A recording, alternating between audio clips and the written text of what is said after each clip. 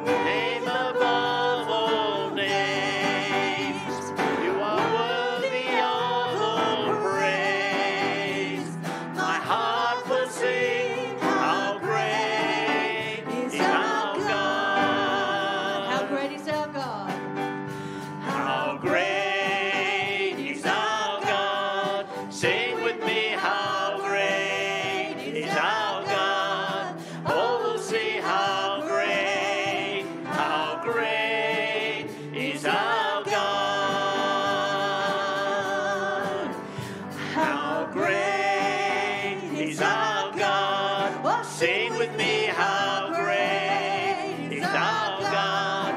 All will see how great is our God. Please have a seat. Good morning. How good to have so many of you here already. Our kids are over in the other building, which is great for them to finally be able to do kids' church again. Can you all hear me okay? No? I am on. That's good.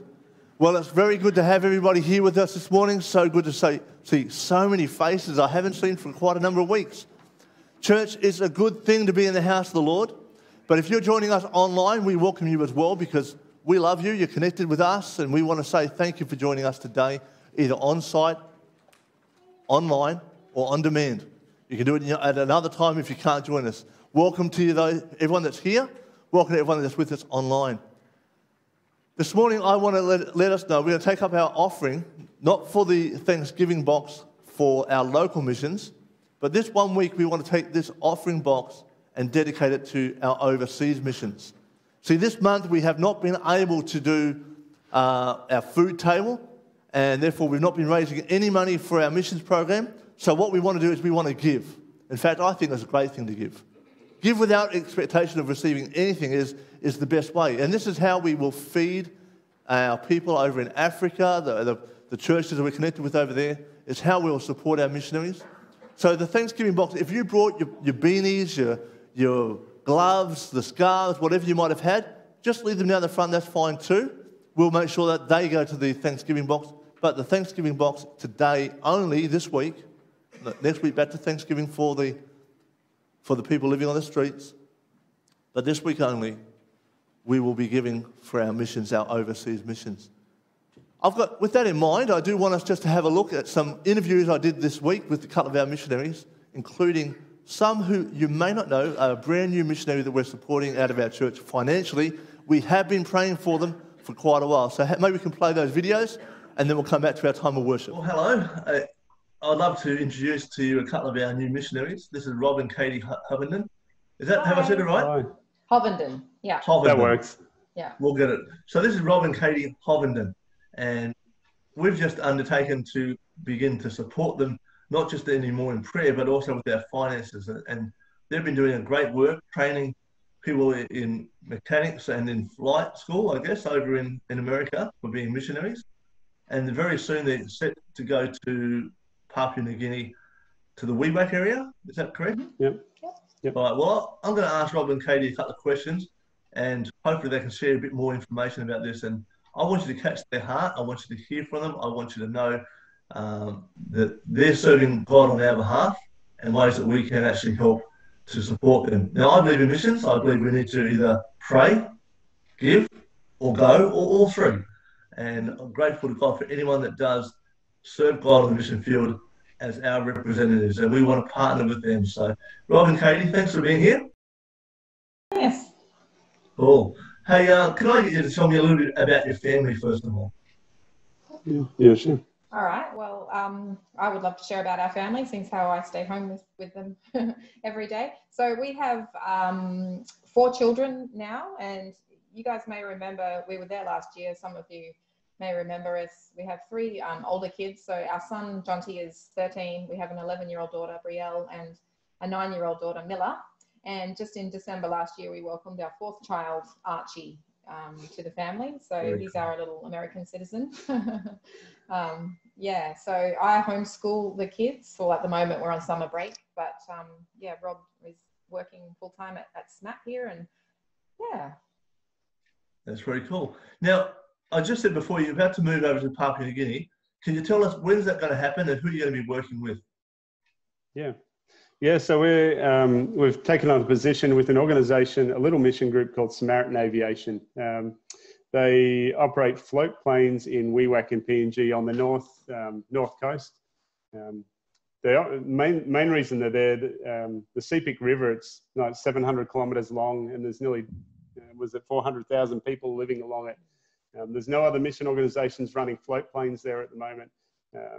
So the float planes are really just what's giving them access into the community to be able to do ministry and to serve, to be the hands and feet of Jesus in that place. So we're a rough time frame at the moment. So my commitment here at the School of Mission Aviation Technology is until my visa's good till April next year. So we're thinking in about March, we'll probably finish up here. We'll come back to Australia, and then we'll be working on partnership development before, God willing, we'd love to be in PNG by mid-year.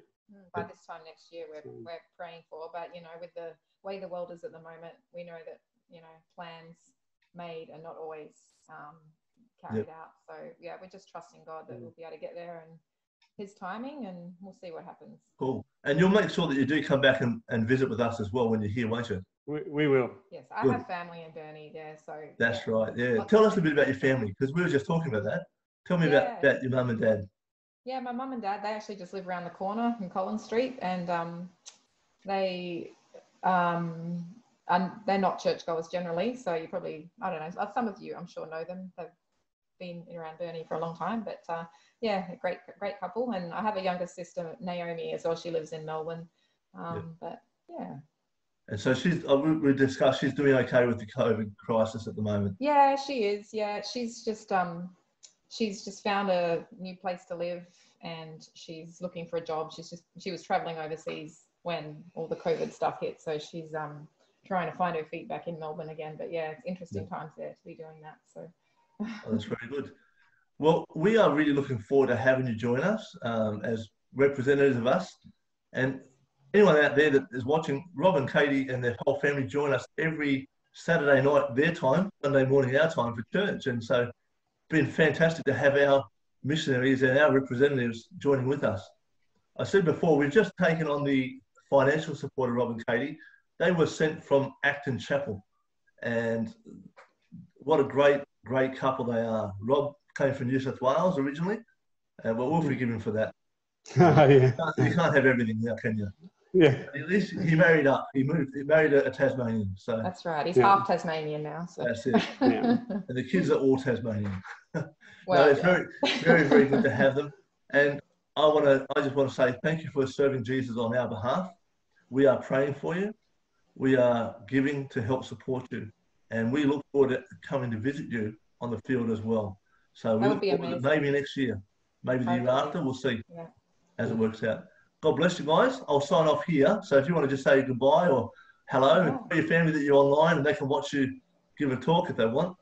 Yeah, we'll do. Yes. Yeah, thank you. It's nice to see you all, even though we can't really see you, but you can see us. And yeah, we're looking forward to catching up with you all next year, hopefully, Lord willing. Yeah, thanks. God bless. Thank you. You too. Thank you. Bye. All right. Okay. Do you want to tell us a little bit about the work? Just show us some of those planes you were just showing me. They were fantastic. Sure. Yeah. Just in our flight planning room here at the moment. But so I'll just quickly show you. Here is the flight training hangar where I spend most of my day. So we've got a 206 here that belongs to Mission Aviation Fellowship. So that was cool when we came here, and it was a familiar plane to work on. Other than that, we've got a few little 172s here we use for primary flight training. And then this one here in the middle is owned by Wycliffe Bible translators. And then other than that, you can see all the flags up here on the roof. So they're all countries that students have either come from or gone to in missions. So It's hard to see, but then there's this Australia and PNG front and center up in the middle of the hangar there. So. Very nice. Hey, thanks for sharing that. And no worries. We are looking forward to seeing you again. Fantastic. Hey, thank you all, and God bless. Well, cheers.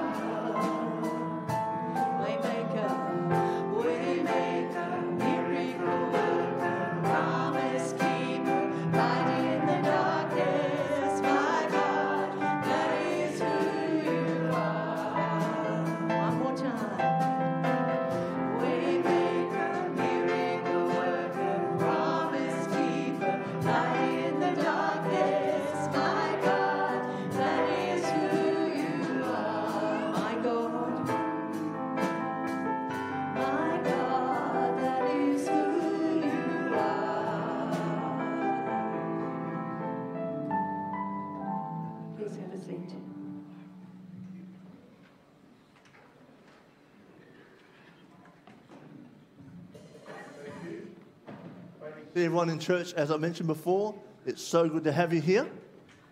If you're joining us online, it is great to have you joining with us as well. We are very grateful. Now, for those of you here online that got to see one of our videos of one of our missionaries, we'll show them after the service as well, so that you can hopefully hear from the new missionaries, the Hovenden family.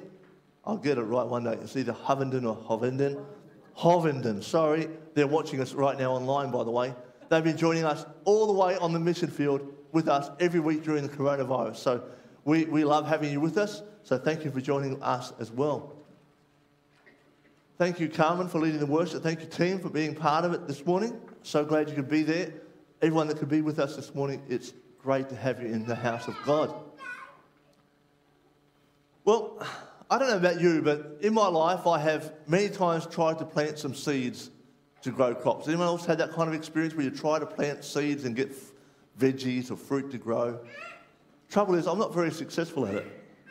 Anyone out there like that? I need advice for someone like Bruce French, but since getting married, Natasha and I, we've tried to plant veggie patches in every place we live pretty much, especially when we own the house. And I don't think we've ever had a really decent crop of anything. I don't know what, maybe broad beans, but who wants to eat them anyway? That's probably a lie, by the way. I don't think we even got them. You know, our strawberry patches, they fail. I thought they were unkillable, but anyway, they fail. We just don't have any green thumbs in our family. I don't know what it is. Now, when we moved here, we had a nice tomato tree in our backyard, tomato bush, and it was pretty good. It was starting to look like we were going to get fruit from it, the tomatoes. And just when you thought you were about to be able to have a harvest, the wallabies came in and ate them all. So if you're watching from another country and you don't have wallabies, we have a few people that join us from America. They're like a miniature kangaroo. And they get in there everywhere right around here. So they've eaten all our tomatoes and also the tomato plant. There's no more tomato plants, so we're not going to get any tomatoes growing.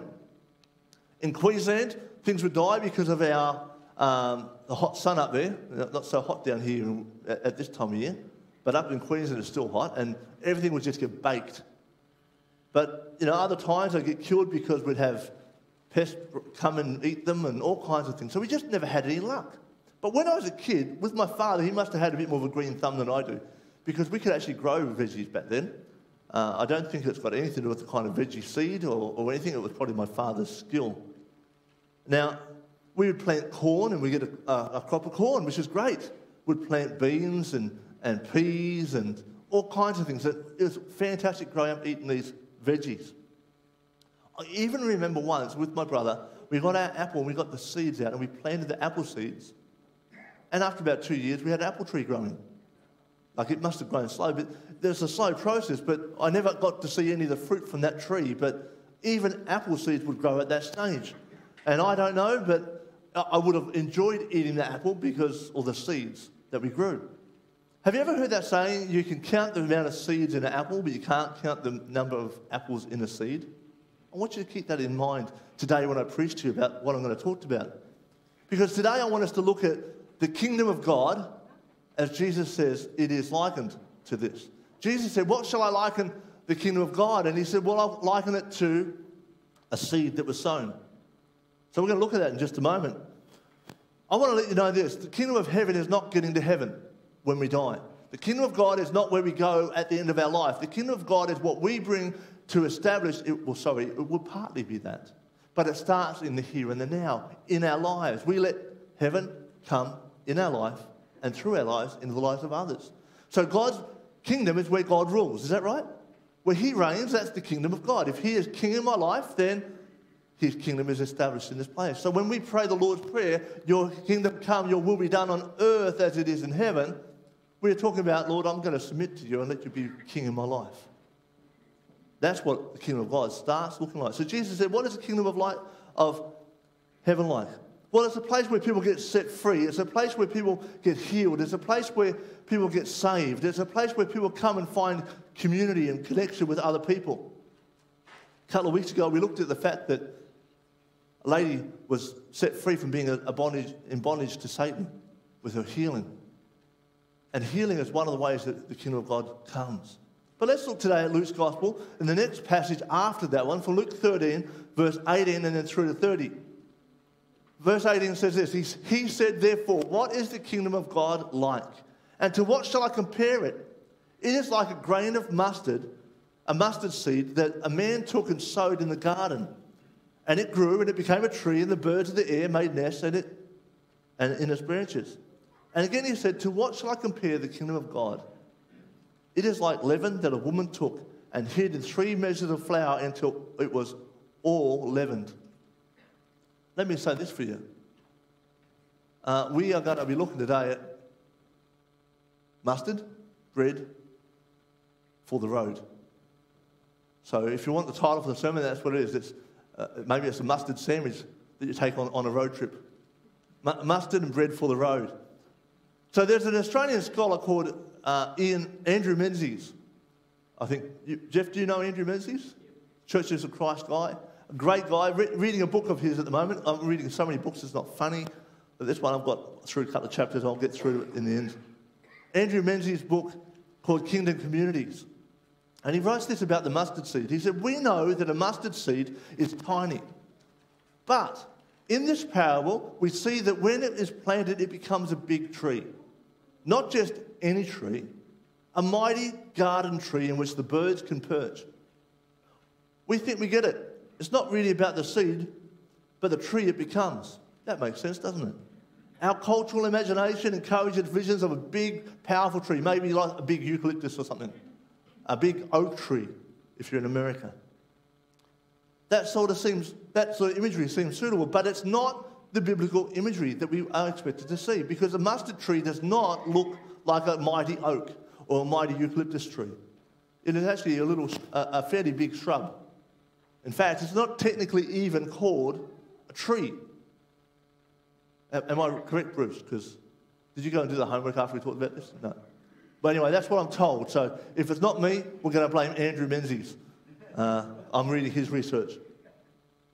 So if you're reading this parable, we might actually be reading it incorrectly if we think and we imagine that really big tree. So what about this? Jesus actually meant it when he said that the kingdom of God is like a mustard seed. Now, is the mustard seed the smallest of all seeds? In Jesus' day, that was the smallest he knew about. But I think we might be able to find some smaller ones. Maybe a poppy seed is a little bit smaller. But either way, it doesn't matter. The point is that something little grows into something big. That makes sense. So the kingdom of God is like a mustard seed, and he meant it when he said it, because he said that like that, a seed that grows to a large garden tree. But the mustard seed, as I mentioned, is not the smallest of all seeds, and the tree, believe it or not, is not the biggest of all trees. So what did Jesus mean? Well, actually, the mustard tree is really called a shrub.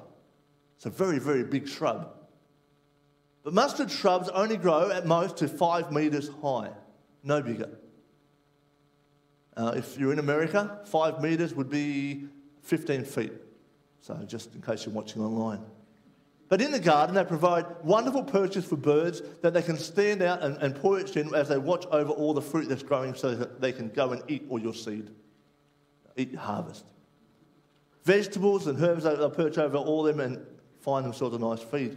We have to let go of the imagery of the mighty tree in order to understand Jesus' kingdom parable. Actually, the kingdom of God is like that hardy, scraggy shrub. It doesn't look very pretty, does it? It's not a pretty tree. Well, the fruit looks pretty. But what this tree can do is it can pervade and it can overtake. It will dominate wherever it's planted. It's a bit like the blackberries. Anyone here ever planted blackberries? You don't need to, do you? They just grow on their own. You find them anywhere. Like I see them down on the foreshore down here. They're in Canberra, they're in Queensland. They just handle any temperature, any climate, and they just grow. Maybe that's what we should have grown, Natasha. That's what we should have. Not strawberries. Blackberries. Just as well we didn't, there'd be no backyard. So there's another thing about the mustard tree. It's not just hardy, but a healthy mustard shrub will produce up to 8,000 seeds. Did you hear that? 8,000 seeds. You can count how many seeds in an apple, but you can't count how many So you can't count how many apples are in a seed. 8,000 seeds per crop of a mustard tree. They reproduce other mustard shrubs exceedingly well. If you left a mustard shrub alone in your yard for a few years, you might come back and find your whole backyard dominated. Just totally overgrown, taken over by these. And what's more, the birds that have actually nested in the tree will have eaten some of the seed, and they'll have scattered those seeds wherever they fly, and the mustard seed begins to pervade not just their own backyard, but other environments wherever they get to. Do you hear this? The kingdom of heaven is like a mustard seed, that when it's planted, grows into being the mustard tree. A second idea was also that of the yeast in the yeast or the leaven in the bread. You put that little bit of leaven and it overtakes. It begins to permeate. And that is what God wants his kingdom to be like in our lives. He wants his kingdom to come in us and through us and begin to permeate, so that wherever we go, we take his kingdom with us. The kingdom of God, like a mustard tree seed, planted, grows the mustard shrub and grows and spreads and will turn up in the most unexpected places. This is how God wants his kingdom to be. One that is very hardy, very durable, one that takes the message to unlikely places and we'll just begin to see it expand and spread. How good is that? If you're online, the mustard seed is beginning to spread. And maybe through your life, it can spread to others as well. You could take this and share this message today, and maybe it will get out to a few others. And I'd encourage any of you that share this. Last weekend, I don't know how or why, but more than 800 people got to see this message on last week's message online, because some people began to share it. Friend, Jesus wants us to bear much fruit. I mentioned that 2 weeks ago. He was disappointed. He was frustrated. He was heartbroken when he came to a tree. I can't remember what tree it was. He came to the tree and there was no fruit on the tree, the fig tree. So he said, oh, that's it, cut it down, get rid of it. Told you, we do not want to be a waste of space when it comes to Jesus. We don't want it. He wants us to bear fruit. As your pastor, I want you to bear fruit. It would be great for you guys to be fruitful. Now, I don't mean you all have to go have babies. Although anyone that wants to, we're finished, myself, Natasha and I. But anyone else, do you feel free? Encouraged? People getting married, that's okay. But that's not really the fruit we're talking about. We're talking about the eternal fruit. The fruit which is others coming to know Jesus. Can I tell you what? I want to bear fruit. So Jesus wants us to bear fruit. I want you to bear fruit, and I want me to bear fruit. I want to live a fruitful life, one that is glorifying to God, one that where God says, thank you, one that pleases him, one that glorifies and honours him. I personally desire to bear much fruit, not just a little fruit. But one thing I cannot bear, and I want to tell you this as honestly as I can, one thing I cannot bear is the idea of Satan having a bigger kingdom than God. That idea, it frustrates me, it breaks my heart to even consider that might be possible. But right now, currently in Australia, maybe at best, 7% of our population are church-going, practicing Christians. Now, I know coronavirus has possibly made that a little bit harder, but I want to tell you this. You can be going to church online as long as you're part of a community. The Bible does not know any form of Christianity that exists outside of community. So we need to be part of other Christians, that community. And it can happen online, it can happen in situ, it can happen in house groups, it can happen in smaller groups, but it must happen. Otherwise, it's not authentic Christianity as the Bible knows it. I'm devastated at the thought that Satan's kingdom currently is bigger than God's in our country. And so I think it needs to be all of our commitment that hell must not be bigger than heaven. That Satan must not be able to mock the Lord of all glory by saying, look, I've got a bigger kingdom than yours. I think we need to take that personally. I think we need to do something about it because Jesus' kingdom, he's our king.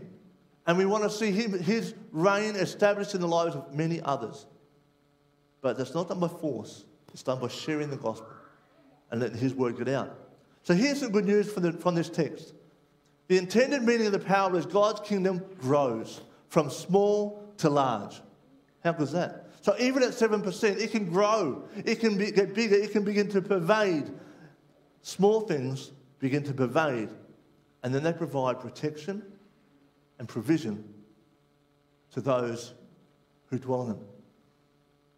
All the people of the earth. So this is wonderful news. This gospel of the kingdom is Jesus' kingdom. Prisoners get released. Just like we saw a couple of weeks ago in that message. It's a life-giving kingdom. One that gives life both now and throughout all of eternity. So why wouldn't we want to share it with others? Why wouldn't we want other people to be rescued from a hell and a Christless eternity? It is eternal life that starts in our present life, but one that ends up with us having a relationship that starts now, carrying on for all of eternity. God's kingdom is not a bunch of rule keeping. Hello? You don't get to be part of God's kingdom by keeping a bunch of rules. It's not about being miserable or defeatist either. Let's just hold the fort until Jesus comes. That's not the way God wants us to look at it. That's not the mentality he wants. His kingdom is meant to pervade. It's meant to overtake. It's meant to spread. His kingdom, by the way, is one of righteousness. It's one of peace and of joy. That's what the scripture says. The kingdom of God is righteousness, peace, and joy in the Holy Spirit. Here's some other things that the kingdom of God is. The book of Corinthians says that in God's kingdom, these three things will remain forever: faith, love, and hope. These are good things, aren't they? Righteousness, peace, joy, faith, love, hope. Oh, these are good things. Why wouldn't we want to share that with others? All these start in the now and continue throughout all of eternity.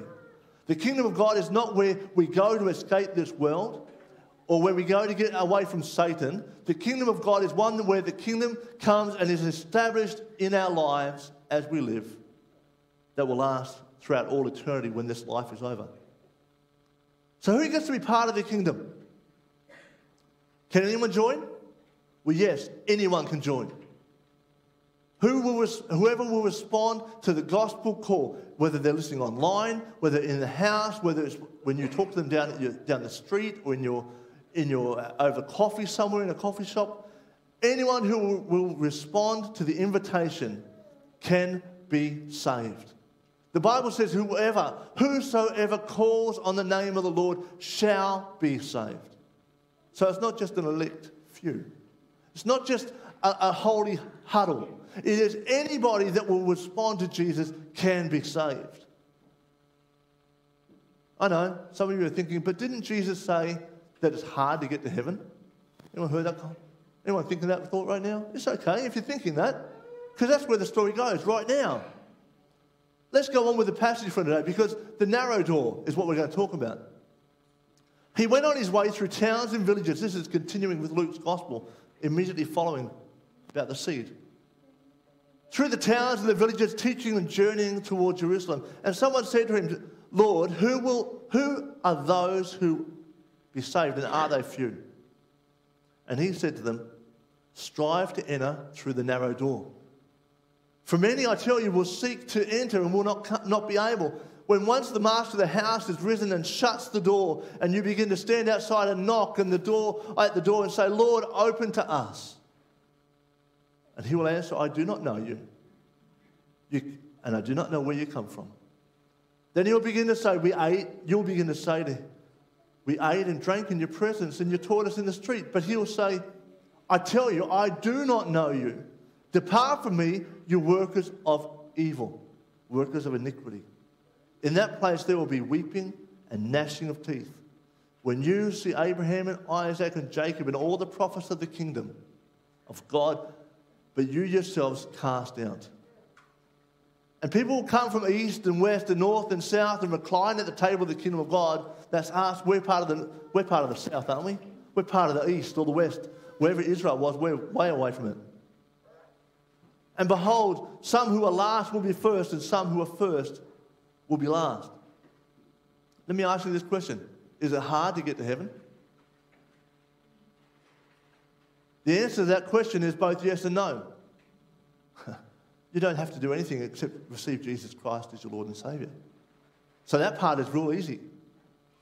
But the fact is, it's difficult because it's exclusive. You can't do it on your own, and you can't do it through another religion. You only do it through Jesus. So is the gate narrow? Absolutely. Jesus and Jesus alone. John 14 verse 6 says that Jesus said, I am the way, the truth, and the life. Nobody comes to the Father unless they come through me.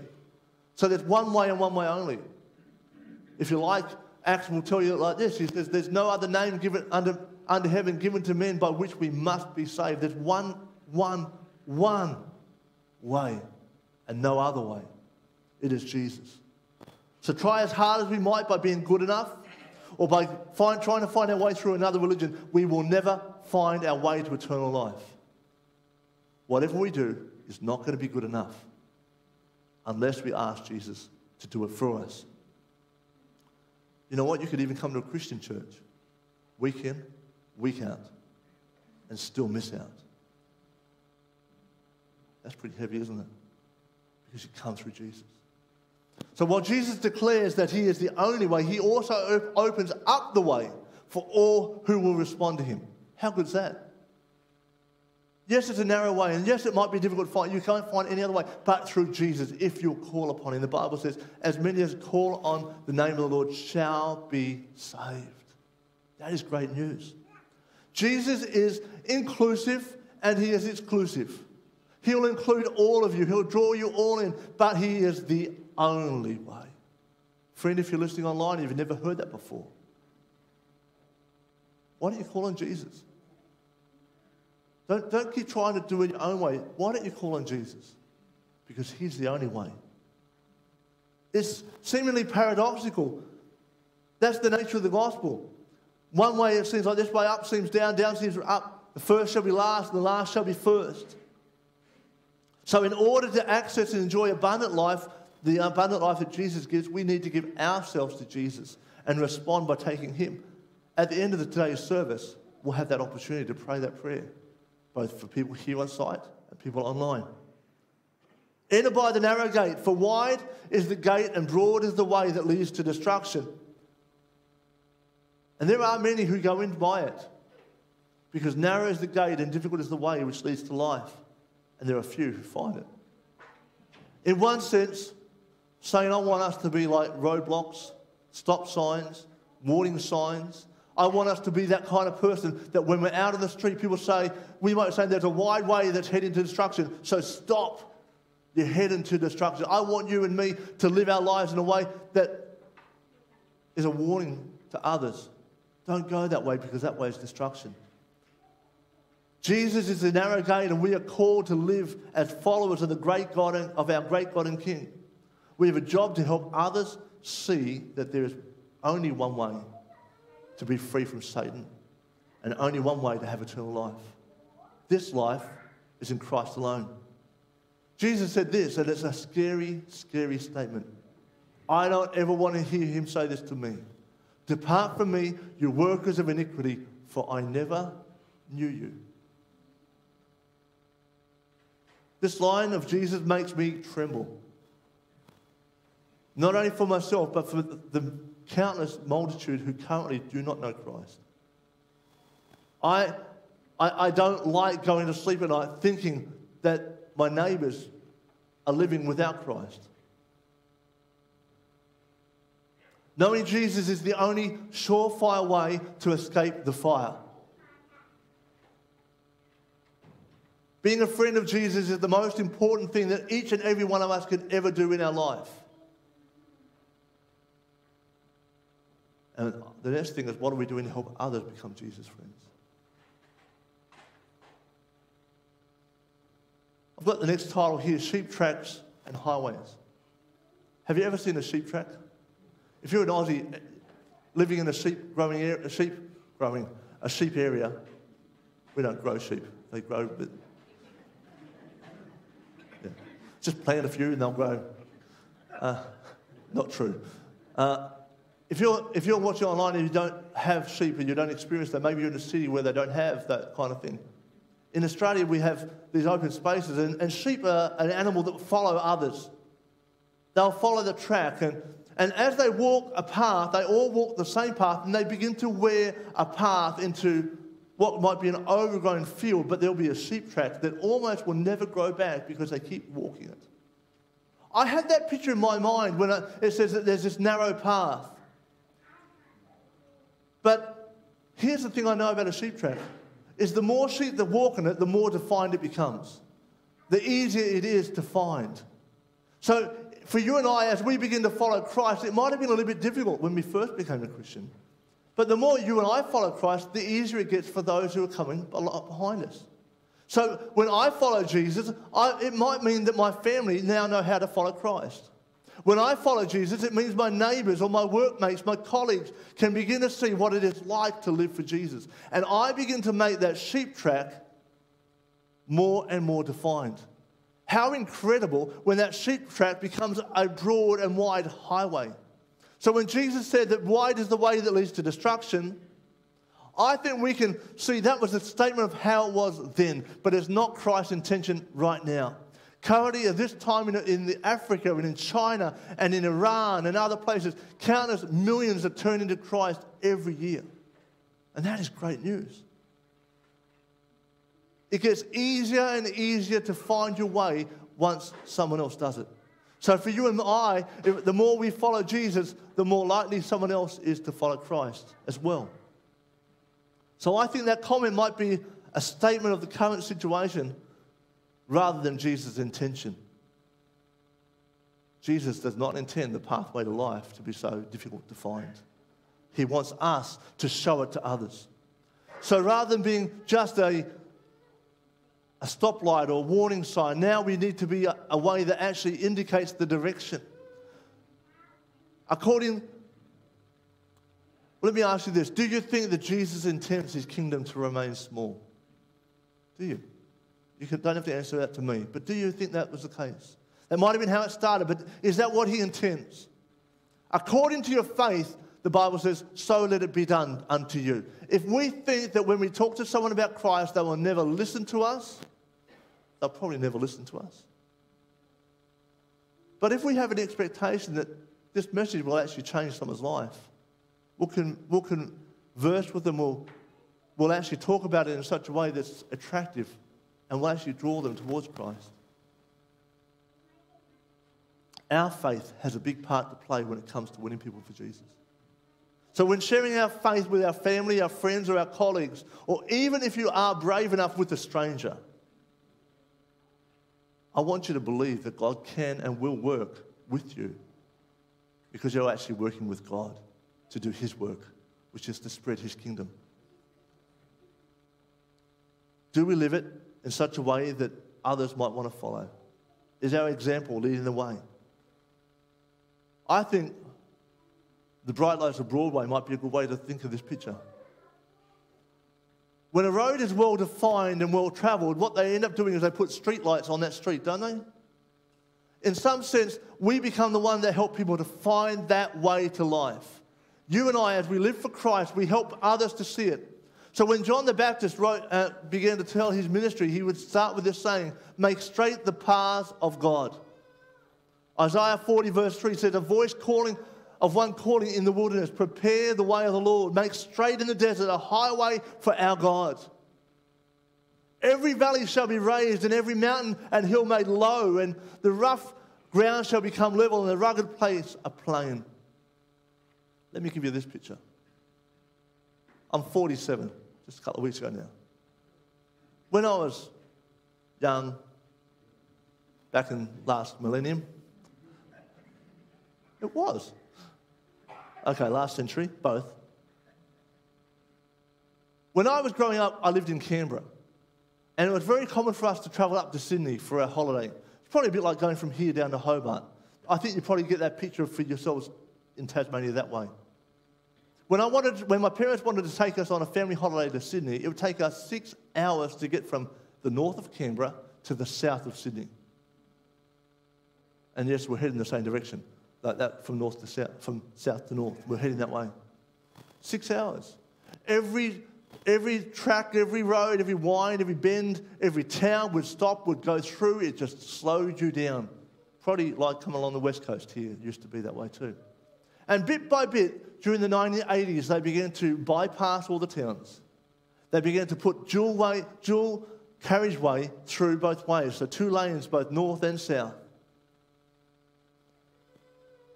First year, 6 hours turned to 5, then 5 hours to 4, then 4 to 3.5. And by the time I was old enough to drive myself, not because I drove super fast, yeah, that might be true too, it would take me 3 hours door to door.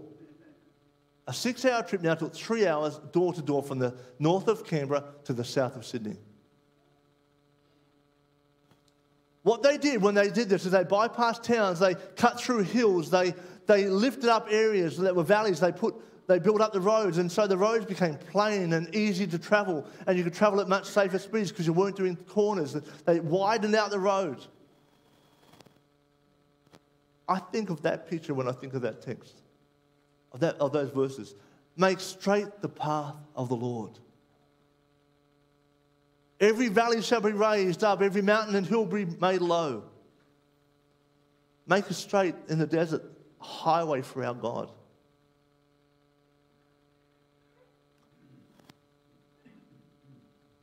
Do we attract others to Jesus? Do we make other people want to follow the way to life? Do we make it easier for someone to find their way to heaven, to find their way to eternal life by the way we live?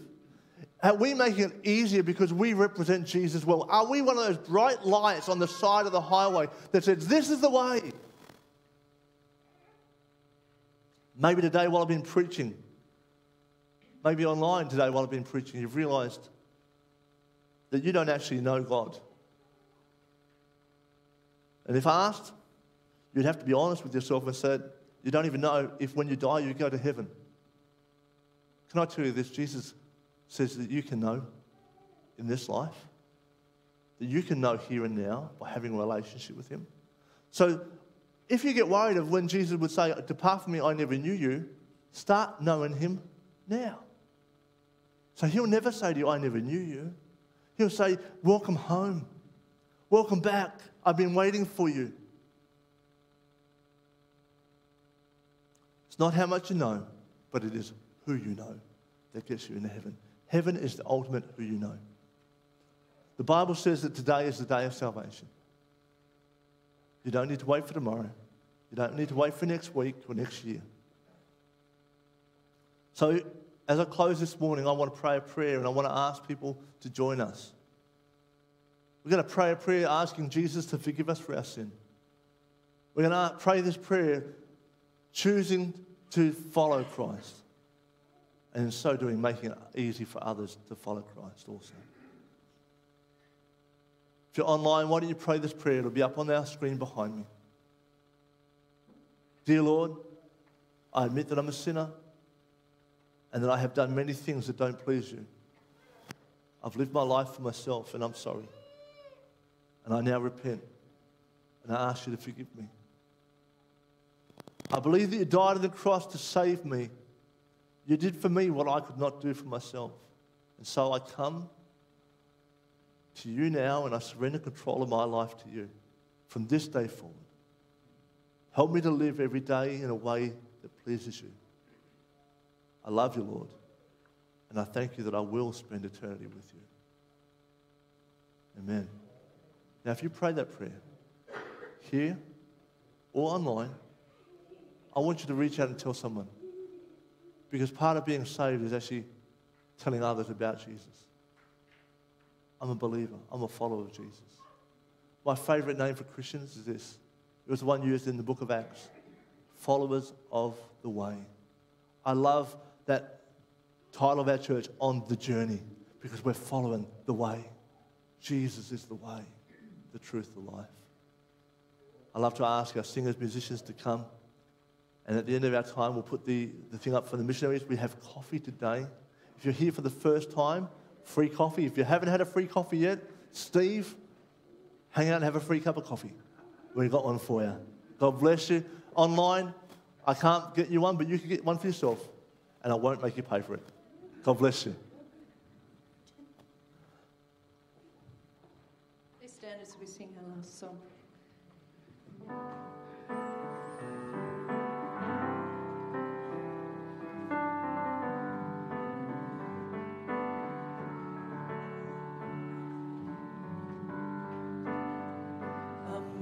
amazing love that welcomes me, the kindness of your mercy